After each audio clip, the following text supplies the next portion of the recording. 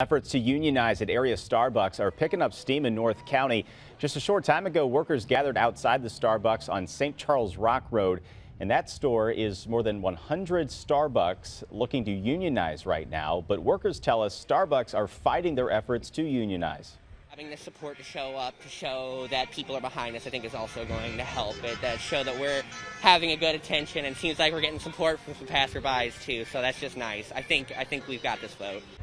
And just last week, the National Labor Relations Board filed a massive complaint against the coffee giant, alleging retaliation against dozens of union workers and organizers.